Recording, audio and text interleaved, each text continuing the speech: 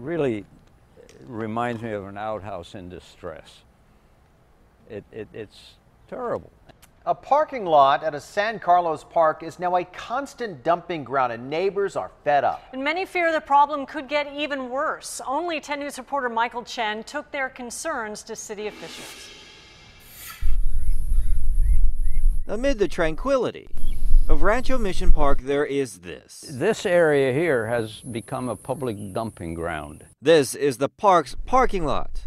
We have toilets. Turned flea market. You got a hockey stick. Near this recycling bin, It's at least 4 feet high. a big stack of laminate flooring and one more toilet. It reminds me of an outhouse in distress. In the recycling bin, there are actually some recyclables, but these days they are outnumbered. On the other side of the parking lot, This bin here was for park and rec. a trash bin also overrun You got a couple of mattresses in there, with garbage not collected from the park.